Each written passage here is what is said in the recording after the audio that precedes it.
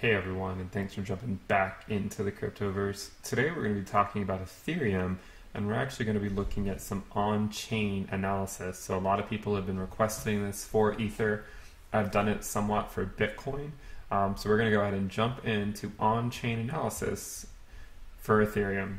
So if you guys like the content, please subscribe to the channel, click the bell icon to turn your notifications on. And if you want to discuss these charts and maybe download a couple of them, then come join the Telegram channel, which you can see up here or you can find in the description below. So let's go ahead and jump in. So here we're showing, we're first going to just start with the total number of daily transactions. So this is just the number of daily transactions versus time. So, it's interesting. And if we were to say draw a trend line, you can see an upward trend that takes us from July 2015 all the way out till January of 2018. And after this point, we've entered more of, say, some sideways action. So this is our bear market and our accumulation phase. Clearly, for us to ultimately move up to, say, a new level in terms of, say, price discovery, then we would ultimately need to get above this line and to start trending back upwards. We want to see that real world adoption of Ethereum. I think this will help drive the price upwards. Now, if I didn't cover the number of daily transactions with respect to price, who would I be? So this chart is showing the price of Ethereum versus the number of daily transactions. And the data points are color-coded in time. So this would be, say, February of 2016, August of 2016, March of 2017. So we're moving in time from 2015 to the dark red as, say, 2020. So you can see in terms of price, if you plotted the price versus the number of daily transactions, you can see that the price was increasing almost monotonically speaking, with respect to the number of daily transactions, is more or less just going up. And then ultimately, at the end of this bull run that Ethereum saw from 2015 through the end of 2017, the beginning of 2018, we saw the number of, let me move myself over here, we saw the number of daily transactions, reach this peak around the time that Ethereum also peaked. So, the push to a $1,000 Ethereum was also accompanied by, more than 1 million transactions per day. Okay, if that makes sense. So, I think this is quite insightful. It's a lot different than what the analysis that you'll typically find out there, because I'm looking at some of the on-chain data and comparing it to price in a way that I think hopefully makes sense to a lot of people. So you can see that after this blow-off speculative bubble peak, we ultimately retraced, and we not only retraced in price, but we also retraced in the number of daily transactions. You can see that we came all the way back here, but if you look closely, you can see these darker red points that correspond to present time. They're slowly starting to move back up. And this is what we want to see. We want to see us slowly start to trickle back up, because if we can really reach these daily transactions of, say, 2 million a day, 3 million a day, we're likely going to see the price start moving with that, in tandem with that. So if we were to, say, draw a trend line here, not that these imaginary lines mean much of anything, but you can kind of see where they're ultimately going to converge, theoretically speaking, one day in the distant future.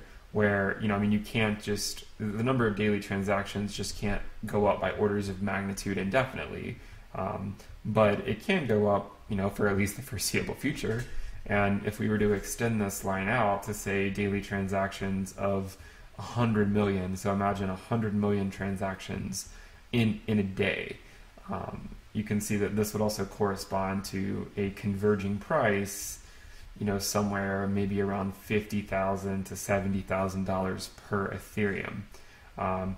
And at 10 to the 7, so if we were to get to, say, 10 to the 7 daily transactions, then it would likely correspond to a value of Ethereum of between $3,000 to $10,000.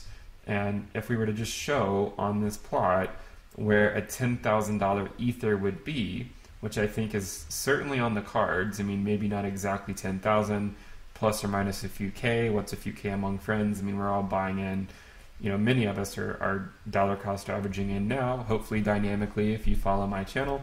And again, if you want to support the channel and get access to some of that premium content, then check out the Patreon page, which you can find a link to in the description below, as well as Pay with Crypto if you want to do that, which is also in the description below.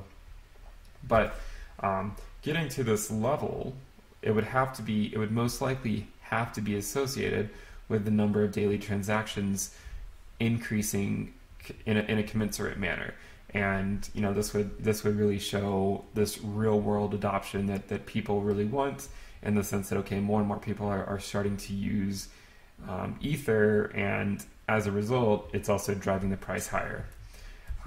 So ultimately, I think, you know, you might see something like this, where the number of daily transactions, you know, kind of moves sideways for a little bit, and then ultimately starts picking up steam to a blow off top out in, say, 2023 plus or minus, like, you know, 6 to 8 months or something like that.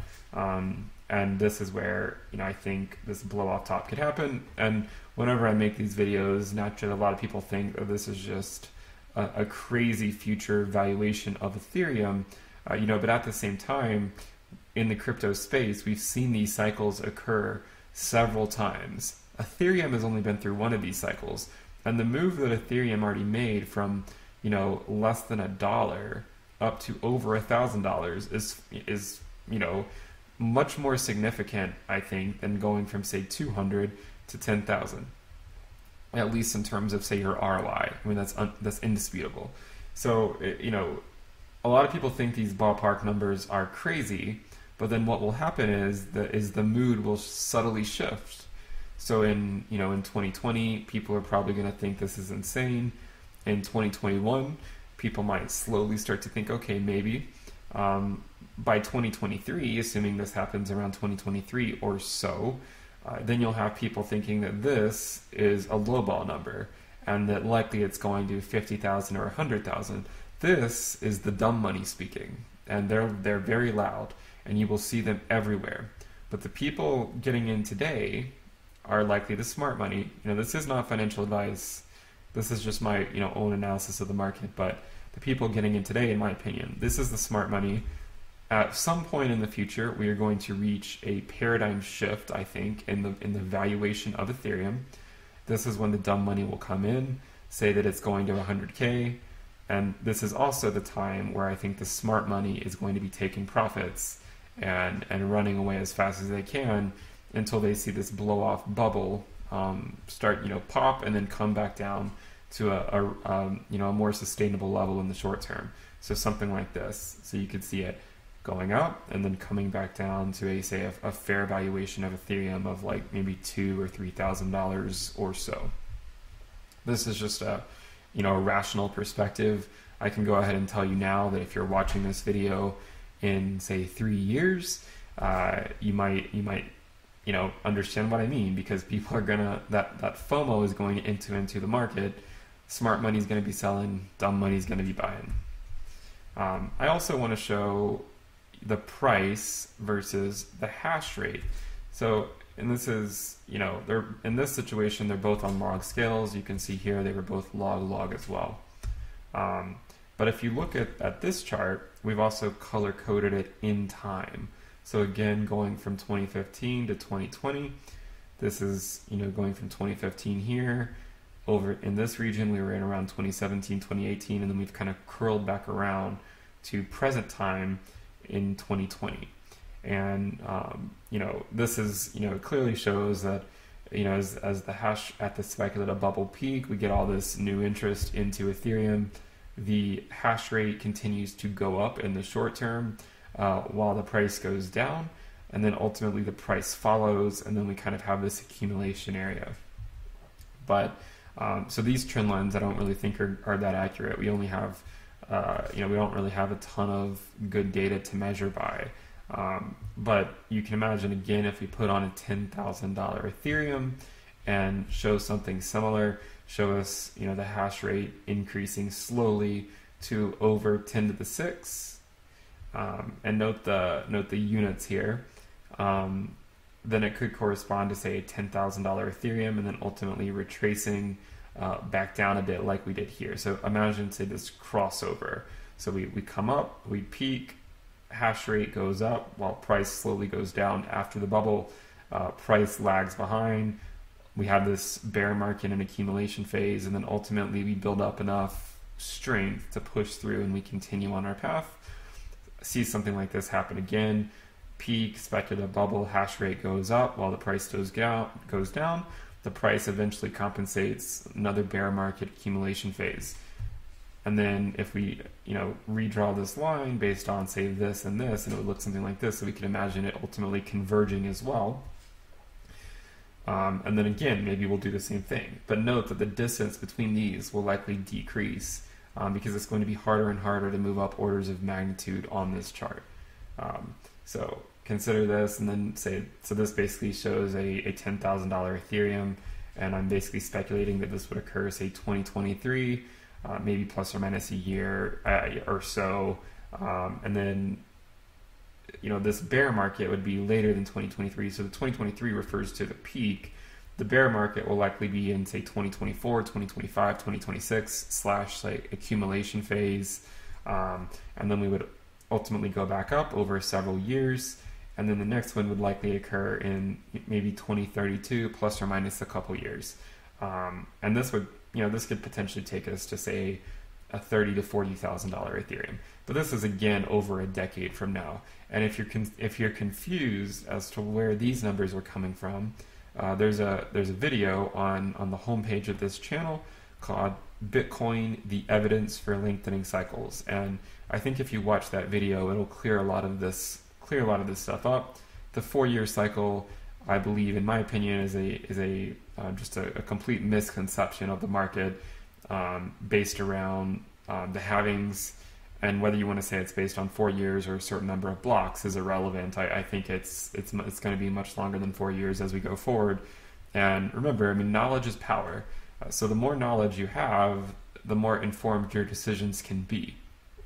So this is why I like to show all this, data in a different way so that people can consume it in a way they're not used to.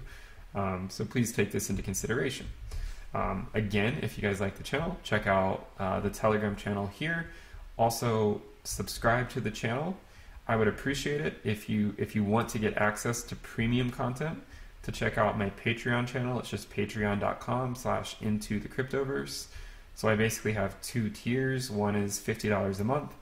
With this, you'll get access to a weekly newsletter, risk analysis, which is based on a risk metric I've developed for Bitcoin and Ethereum and a few other coins, various valuation insights, logarithmic regression.